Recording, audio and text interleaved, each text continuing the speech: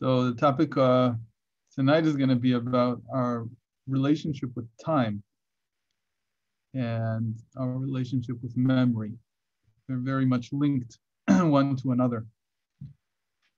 And the reason we're going to be speaking about this and how this connects to this week's Parsha is going to take a little time to explain, but it's very worthwhile because there's a lot to learn from this particular topic in this week's Parsha. So Parsha this week is Behar B'chukotai, and literally that means Behar is in the mountain, referring to Mount Sinai, and B'chukotai is in my laws. These are the first words of the two parshas that are joined together. We'll see as we go on that there's some more to learn about these two words that's not maybe readily apparent in the beginning. One of the last topics in these two parshas is what we call erchin. It's spelled in Hebrew Ayin Reish Chaf Yud Nun. And it literally means value. Now, there's a whole tractate in the Talmud dedicated to this mitzvah of value. And it's a famous tractate in Hasidic lore. It's not so much learned in the, we call it the regular Torah world.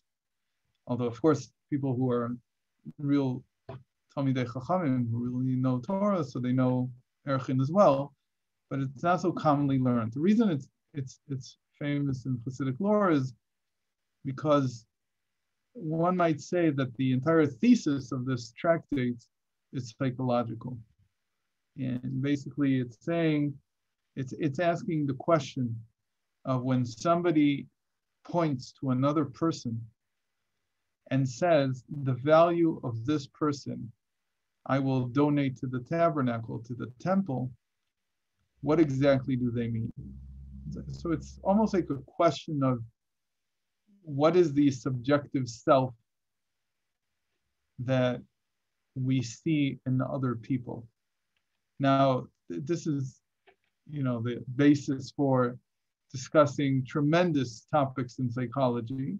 But we're not going to go in that direction. We're not going to go into that area. Instead, we're just going to read. How these values play out in the Torah. It's a very interesting thing. So I'm going to share the screen, and we're going to read the verses just so that we know what we're talking about.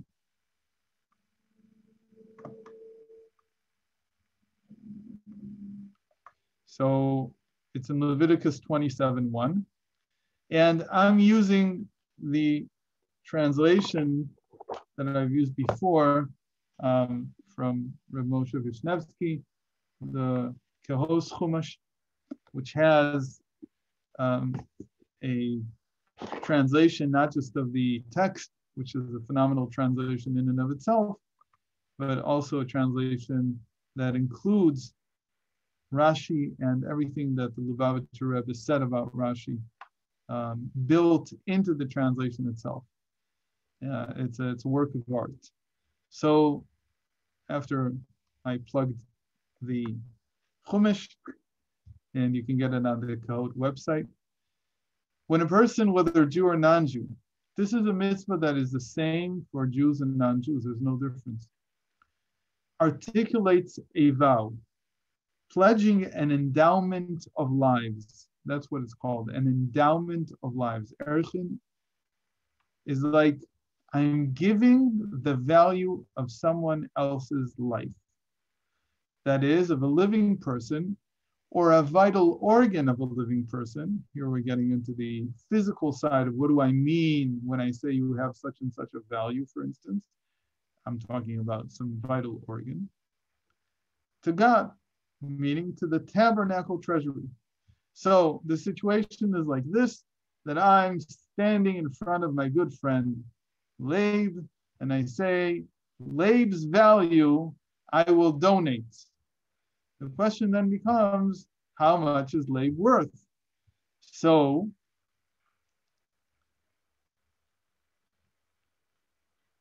there are two ways to approach this. One way would be to say, let's take lave and see how much people are willing to pay to buy him. Okay?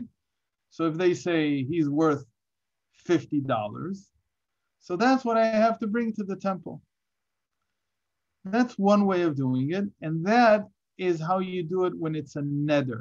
A neder is another type of vow.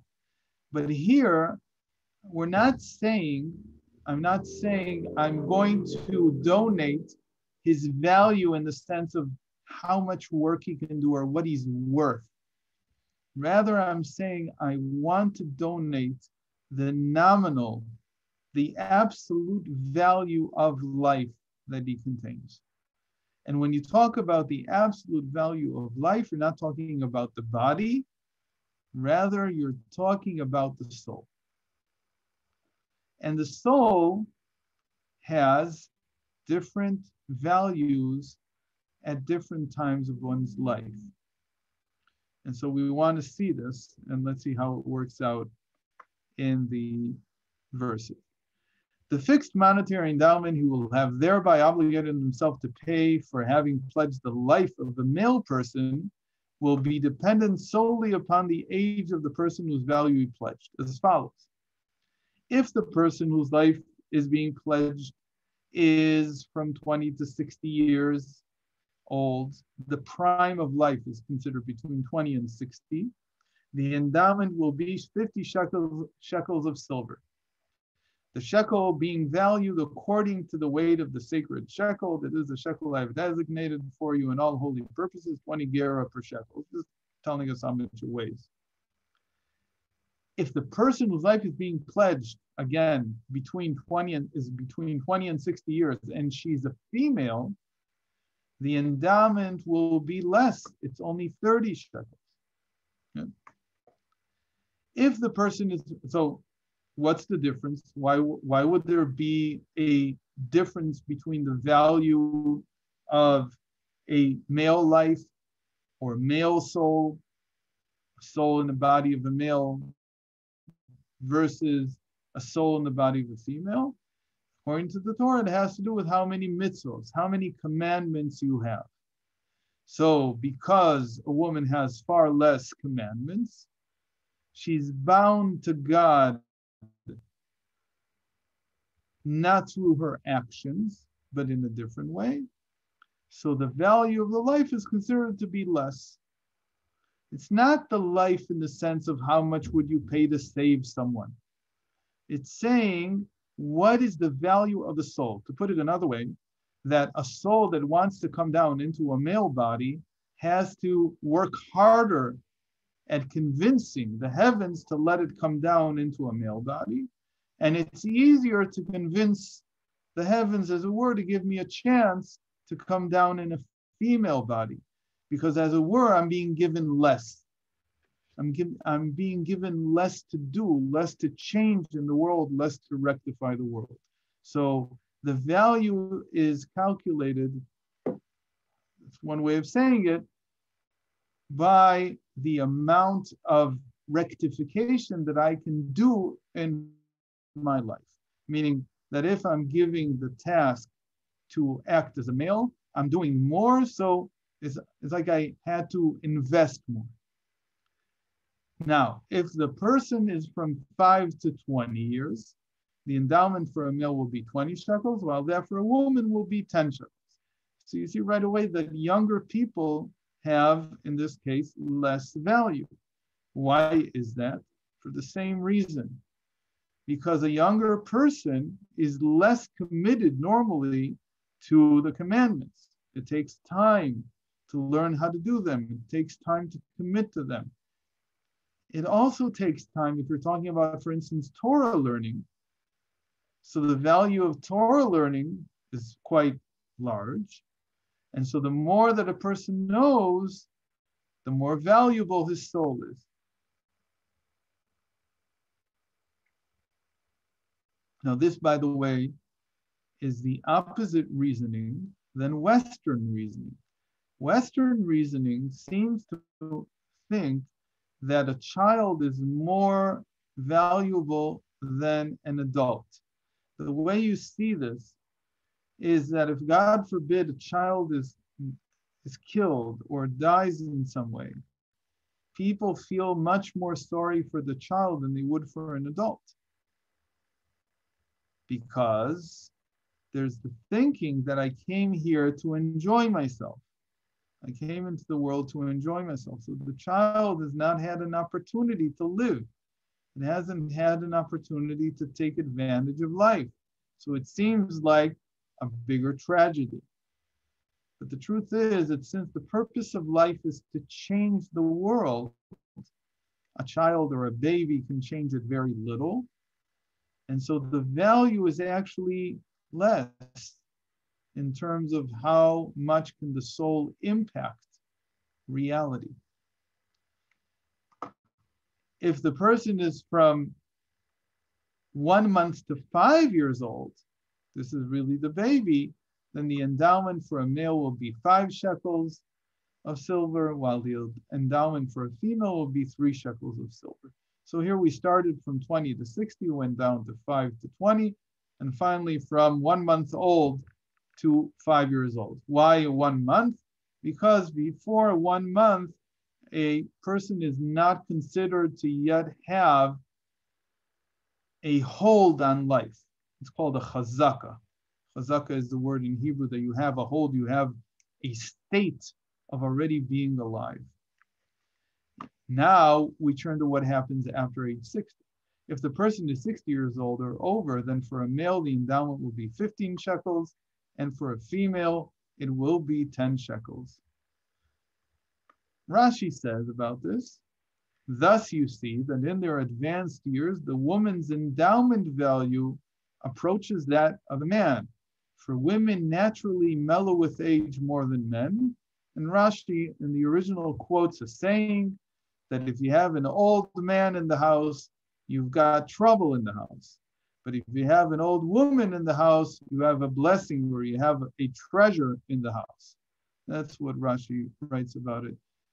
And I think that we can all agree that he's usually right. Okay, so let's look for a moment at something more. I'm sorry to do mathematics. I've held back for 20 weeks or however long we've been doing this. I don't think I've given one mathematical observation, and my life is basically mathematics. So believe me, it took a lot of self-restraint. So today I can't hold back. We have to look at something that has to do with mathematics because there's so many numbers here. So let's see what happens.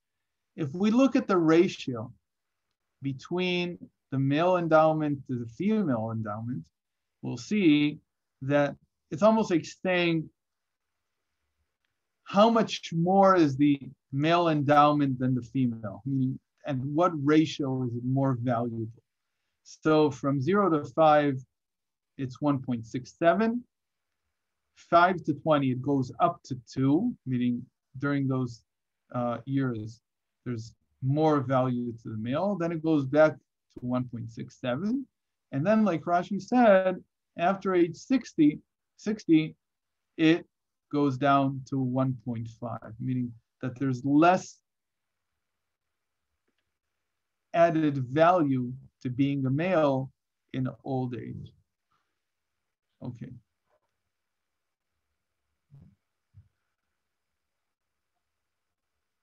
Okay. So now,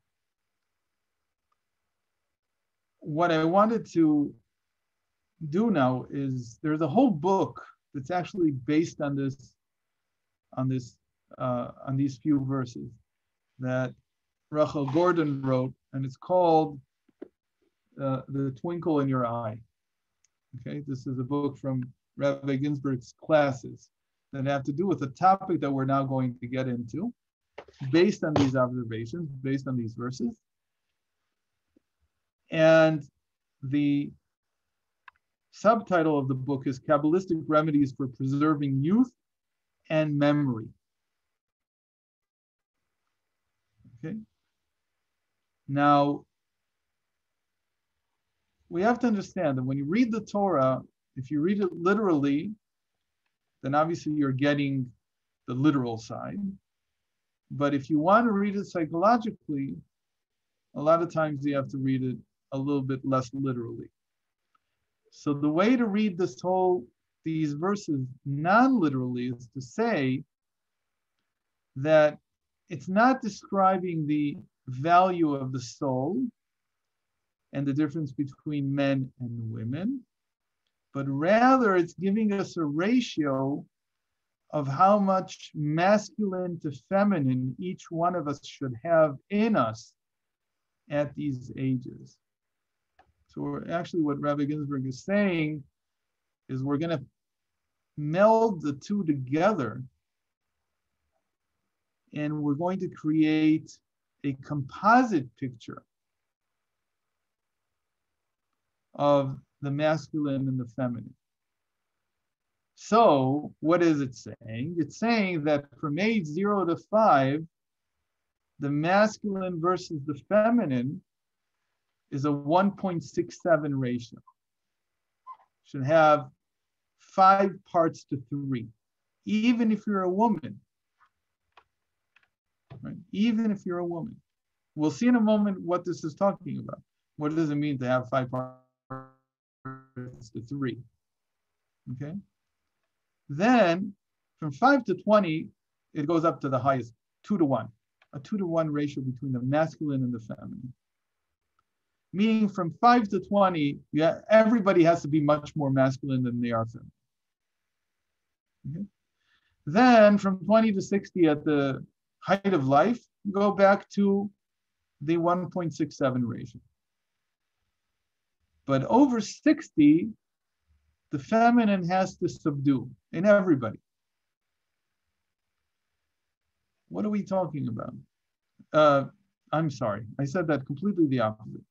From 60 and on, the masculine has to go down. So that's why the ratio is 1.5, the lowest it ever is.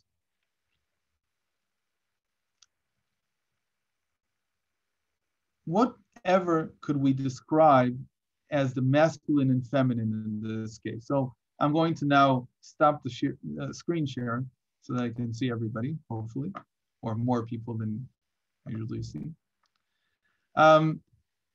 What could these be?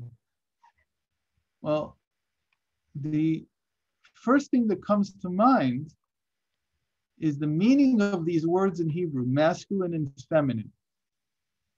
How do you say masculine in Hebrew? Zachar. Zachar literally means to remember.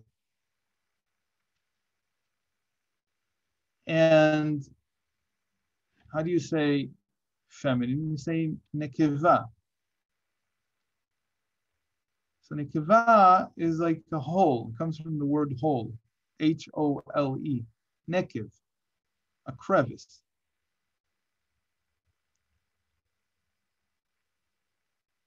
A hole in what?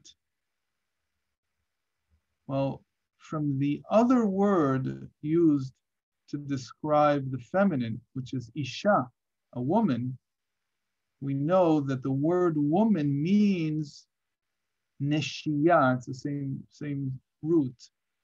In fact, when you say women in the plural in Hebrew, you say nashim. Neshiyah means to forget, forgetfulness. So one way of looking at this is that the Torah is giving us a prescription for how much you need to remember versus how much you need to forget. The time that you need to remember the most, remember remembering is the masculine. So the 2 to 1 ratio is from age 5 to 20.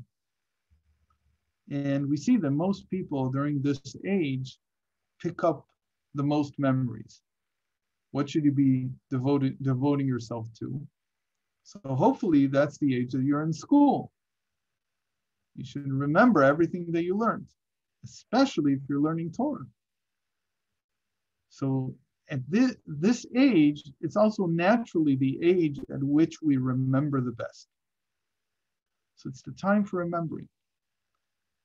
But it's not just to remember what we learned, what we studied. It's also to remember something much more that we'll get to in a moment. That we feel most people feel this the most between ages 5 and 20. And then from age 20, it becomes harder and harder to feel this. And so you need to actually not remember, but you need to begin to forget. When you get to age 60, forgetfulness goes way up, and what you remember needs to come down. So that's a way of explaining all of this. Now, so again, we could be talking about what we learned. We could be talking about memories. Or we could be talking about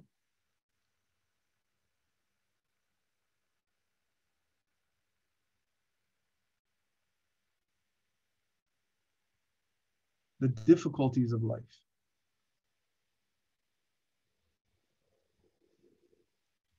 When you get older, the trick is to forget the bad things. We all naturally forget as we get older. But the point is that the Torah is, in a sense, telling us that as you get older, you should be more feminine in the sense of more forgetful, and specifically about those things that we know that women really need to forget, right? Everybody knows that men have a harder time remembering, right? Anything that has to do with their home. So there's all these standing jokes about not remembering an anniversary and not remembering a birthday and not remembering this and not remembering that. But men also usually don't remember the negative. They can't remember.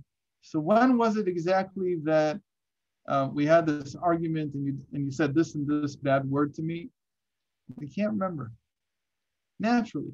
But women, for some reason, remember everything. Every single thing that ever happened that was wrong, they remember. So they're really masculine there, right? And men are really feminine because they forget. So the rectification of the female, of the woman, is to learn how to forget, how to let go, not just to let go in terms of emotionally, but also to really actually forget all the negative things that happened. And so we all, as we grow older, begin to forget. But the trick is to forget the right things. And this is a whole topic that is usually, not even on anybody's radar. It says like this: as we grow old, we lose a lot of the abilities that we had when we were younger. And most people see this as just plain across the board negative. But if you take a close look at each thing that we lose, be it our memory, be it our physical capabilities, being maybe our sexual energy, all these things can be positive. It all depends on how you approach it. And if you're willing to make the effort to focus and channel that loss in a certain direction. So when it comes to forgetting, the trick is to learn how to forget the negative and to conserve memory, to remember only the positive. Specifically, the positive that happened between ages 5 and 20. What was that positive? No, we won't have time to get into this. I'm just going to touch upon it because it's a whole huge topic in Kabbalah and Chassidus,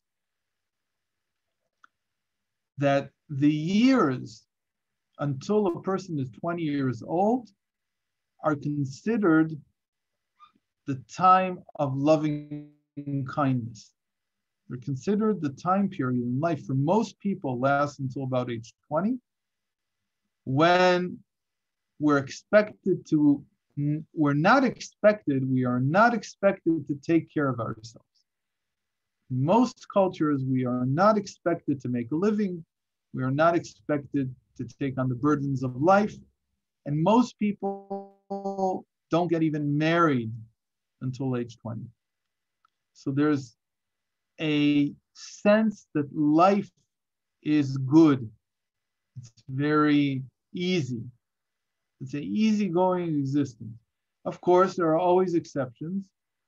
And some people lose a parent, and some people have an illness, and many things happen. But usually, the vast norm is that the difficulties in life don't really start until adulthood, until we're 20 years old. So what do we take from that time period? We need to take the feeling that there's God who is loving us with kindness and taking care of us, making sure that we have everything that we need. And that needs to be the thing that we remember throughout our lives, how those years were carefree and easy, and take that memory with us and strengthen ourselves every time that it seems that life is taking a turn for the worse and it's harder and harder. Then remember that in the end, God is still holding us. We're still being taken care of. Nothing changed from when I was 20 years old, except that I'm being expected to do more on my own. But I'm still enveloped and still pampered in a certain sense by the divine light. Even in the most difficult state, I'm still surrounded and kept up and enlivened by God's light, by God's loving kindness. So the trick here is to remember the good, specifically the good done to us by God, and to forget the negative. And to forget the negative means to especially forget those things that happened within our families, be it between us and our spouse, be it between us and our siblings, be it between us and our children. It's an art form of learning how to forget. And the trick here is that we're using the natural tendency of the body, of ourselves, to forget more and more, to become more and more feminine as we grow old. Now, this is a general thing, that as people grow old, they become more feminine, whether you're male or female, it doesn't matter. The older you are, the more feminine you become. What does this remind us of? That the history of the world, according to Judaism, according to Kabbalah especially, is that mankind started out very masculine, and as time moves forward, we become more and more feminine, more and more gentle. And again, more and more able to forget the negative. That's one of the traits of the redemption. The redemption is a movement from a state of being more masculine and using power and strength. Right? 300 years ago, if you weren't big and brawny, you would have less to eat. Why would you have less to eat? Because you'd be a weaker farmer, and you'd have a harder time plowing, and a harder time building your habitat, and a harder time doing everything you need to do. The bigger and stronger you were, the easier life was. But since the Industrial Revolution, all that has changed. And in fact, it's going to just continue changing even more as we build machines that do everything for us. So the world is becoming more feminine.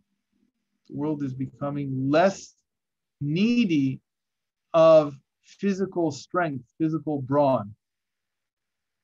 Rather, what you need is feminine strength. You could say that feminine strength is in the mind more than it is in the shoulders.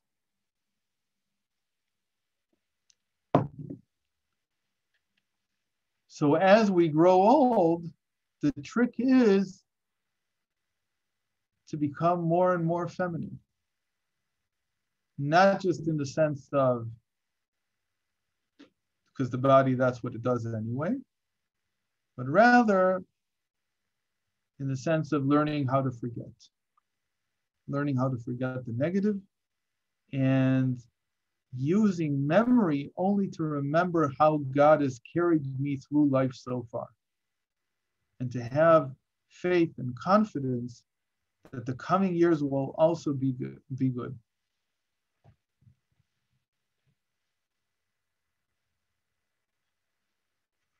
Okay. I want to take this one more notch up. Okay. And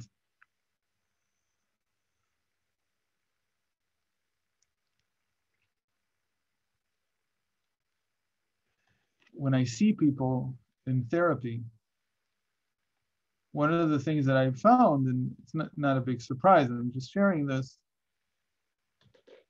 is that we all need help in expressing what we feel.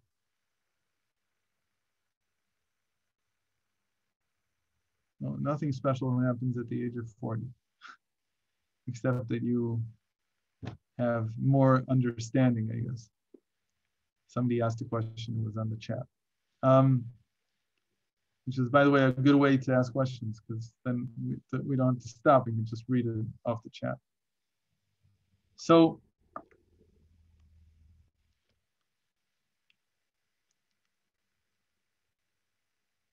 we were saying about that we need help expressing our feelings. This is especially true about children. Why is it true about children? Because children have no experience. So if they feel shamed, or they feel ignorant, or they feel whatever negative feeling that they might feel, they might not even know how to express it. They might not even know how to relate to it. And one of the most important principles in psychology is that we can't relate to something if we don't have language to describe it. We need to be able to describe what we're feeling in order to process it. And so if we have no language to describe what we're feeling, in a certain sense, we can't process it. And it sits there and it runs havoc on the psyche. Now, the interesting thing is that when it comes to old age and death, we're all children. We don't really have language to describe these things. I'll put it this way, that I'd like to quote something that I heard from my late father-in-law, that he was a big French, he was a French philosopher. And he had a PhD in French, in continental philosophy, as it's called. One of the things he used to do. So he was very fond. He quoted this so many times that he etched it in my mind, even though I didn't know him for that many years. I knew him for like 15 years. And he always said that Albert Camus says that death is something that happens to other people. That we can't really come to terms with our own demise. So we always see it as something that happens to other people. What that means is that we don't even listen, meaning that when an older person is sharing the experiences, what they're coping with, if they're able even to find the language, we can't hear it. I would argue that most of the time they can't even find the language. So that's why they don't even really talk about it. The most that we hear people talking about is, oh, my health is this way, my health is that way. But there's not much discussion about what I can and can't do, what has changed in my capacity to do, and how I feel about that. What does it mean? People sort of just, how should I say it? They sort of just comply. They sort of just accept the loss of functionality. They don't really talk about it. And when you don't, and again, I say, this is related to the fact that we don't have a language really to discuss these things. We don't do a very good job in expressing what we feel in old age. So we mentioned that memory is one of the things that you lose. So Rabbi Ginzburg says, since you're going to lose it probably anyway, to whatever degree, to a large degree, small degree, what you should pray for, what you should focus on, is that whatever you lose should be the negative things. And God, retain for me my memory for the good things. Okay, that's already language. That's already a way to begin to approach old age. But we can do more than that. We can build higher language when it has to do with time and memory.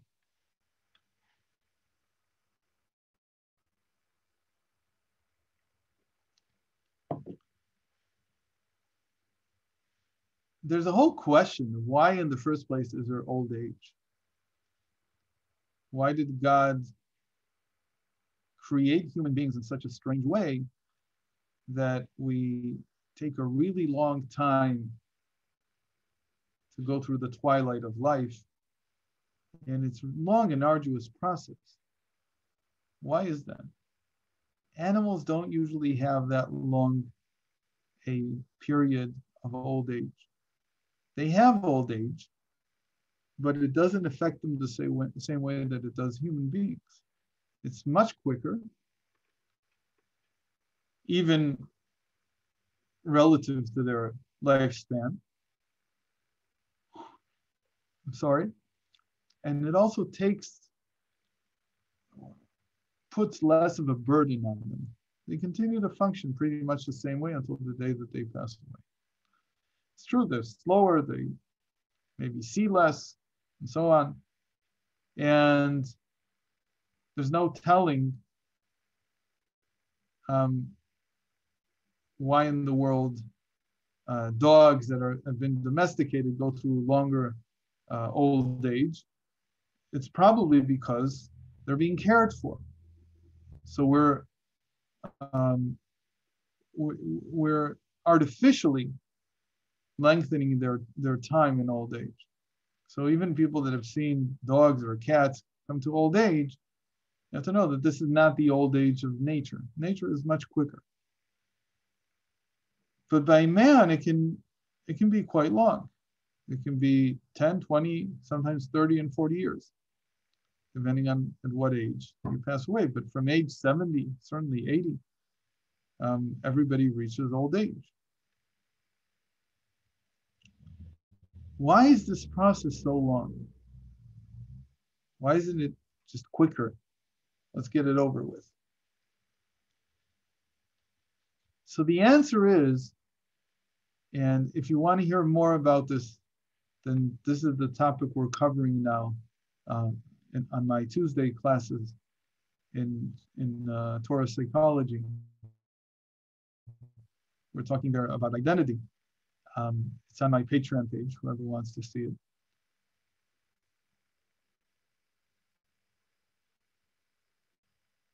Old age is meant to teach us something.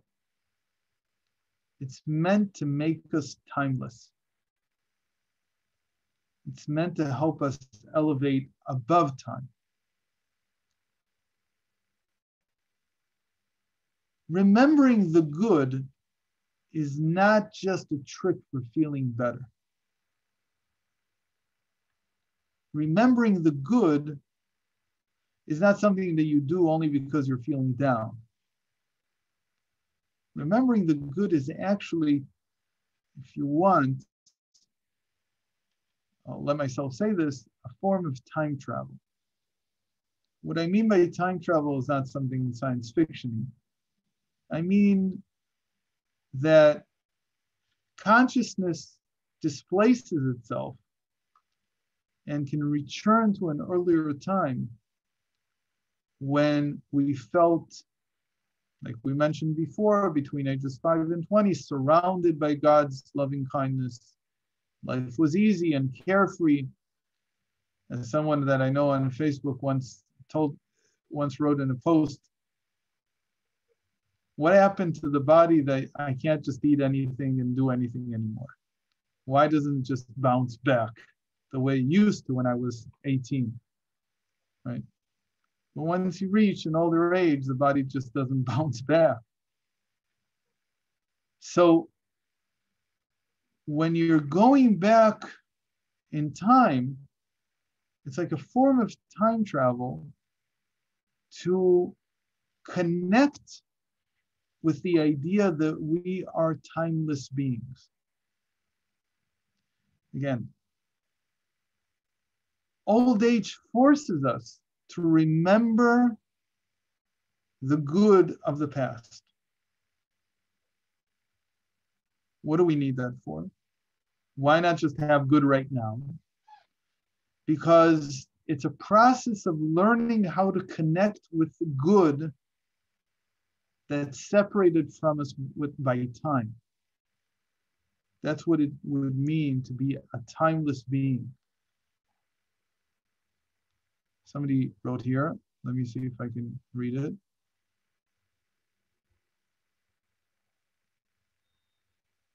Right, so because we're feminine, not rectified, Ilana asked here about trauma, that there seems to be more trauma than there was in the past. First of all, I'm not sure that there was more trauma, but certainly we talk more about it. So that certainly makes it more prevalent. But it would go back to the same idea that trauma is holding on to the past. And holding on to the past is the unrectified feminine trait until you learn how to forget the past. Forget the negative. In a certain sense, you have to learn how to forget to hurt. You have to learn how to forget to feel the pain. You have to put it out of your mind. Easier said than done, but that's the basic idea. So going back to this old age idea as being timeless, because really the soul before it came into the world was timeless. It took us time to learn how to work with time, right? When we were younger, age 1, 2, we didn't yet have a concept of time.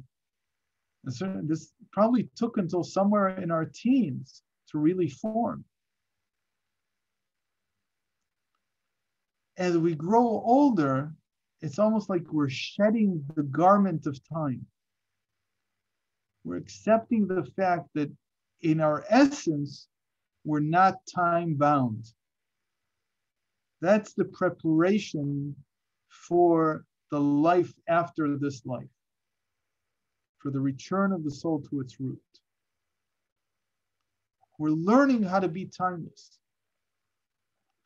It's very interesting that most people, as they grow older, they become more open to studying Torah, for instance, studying Talmud, and they don't ask so much the questions that they asked when they were younger, which was, how is this relevant? Because there's an ability to transcend the need for things to be timely. And there's more and more of an ability to accept that the timeless things are perhaps the most interesting. In that sense, the older we get, the more timeless we become. And that's really what old age is. Old age is not being old. Again, if you use it correctly, it's not about being old and limited and handicapped. It's about being old and timeless, beyond space and time. We can't get into the space part now. I don't want to get into it now. But the loss of functionality has to do with transcending space, understanding that we are both timeless and non-local. We're non-local beings. We're getting ready to free the soul from the body and bring it back to its higher state, the state that was in before it came into the body. In that sense, it's very interesting that these two parshas are named Behar Bechukotai. It's explained in Chassidus that the word Bechukotai, which is literally means laws, my laws, can also mean or stems from the word meaning engraving. Behar in Hebrew literally means in the mountain, but it also means illuminated. So these two parshas together, their meaning is like saying illuminated engravings. Which engravings? So the engravings are in the mind. It's like that there's a myth that I don't know how true it is. I'm not sure it's true. But that the more you think, the more engraved your brain becomes. The more you see these etchings on it. I don't know if that's true physiologically, but I know that it's true in terms of the soul. That the more time you spend engraving the good on your mind, on your brain, on your soul, the more you're illuminated.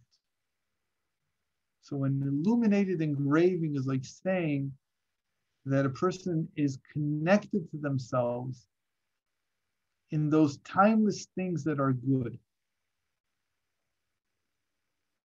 And that's like the meaning behind the names of these two parshas. Behar Bechukotai.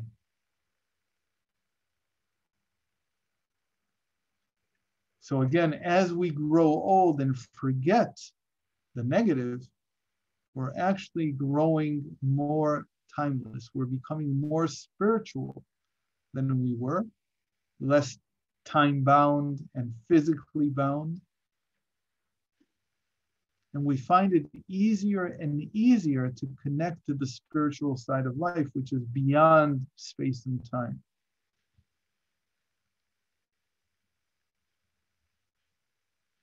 So that's the meaning of this topic of erchin, of the soul value. The soul value has to, as we grow old, lean more and more to the feminine side, which literally means, as we said, to forget the negative and to remember the positive. Now, the truth is, we don't have to wait till old age. No need at all. In fact, the best thing to do is to start today. And how do you do it today? By remembering the past. Which past? There's a story from Reb Nachman of Breslov called the 7 Betlers, the 7 beggars. It's a long and convoluted story. But we're going to zoom in on one part of that story called the story of the 7th Betler, the 7th beggar. And the seventh beggar is blind. And he tells the heroes of our story, a couple, a boy and a girl, he tells them, don't think that I'm blind. The whole world thinks that I'm blind. But the truth is that it's not that I'm blind. It's that I don't see the negative. Imagine if you met somebody who had no interest whatsoever in the negative in this world. They would be seen almost certainly as a blind person who would be treated as somebody who's not in the world. There's something missing. But the real truth is that he's the one who's really in the world. And he's the one who really enjoys the world because he doesn't see the evil. He doesn't see the negative.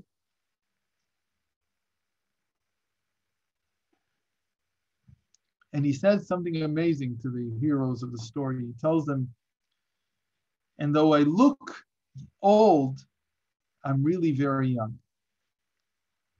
How can that be? He says, because I remember the moment of conception. I remember the moment in which I became a person in this world. Meaning, he's using his memory to focus not just on how God took care of him between age 0 and 5 or 5 and 20. He's using his memory to penetrate beyond his life and to go back to the point where he was entirely one with God. What he calls there the point of conception. When he was just a point in his mother's womb. But he says he remembers that. And because he remembers that, his whole life is positive. It's so positive that people think that he's blind because it's as if he can't see what regular people see.